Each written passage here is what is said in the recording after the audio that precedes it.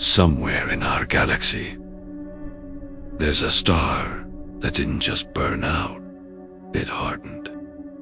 It's called BPM 37093, a white dwarf whose core has slowly crystallized over billions of years. Under immense pressure, its carbon atoms locked into a rigid lattice, turning the star into something very close to a cosmic diamond, roughly the size of Earth. This isn't science fiction. Astronomers confirmed it by studying how the star vibrates, revealing a solid interior instead of a molten one. A reminder that even stars don't always fade away. Sometimes they freeze into something unimaginably strange.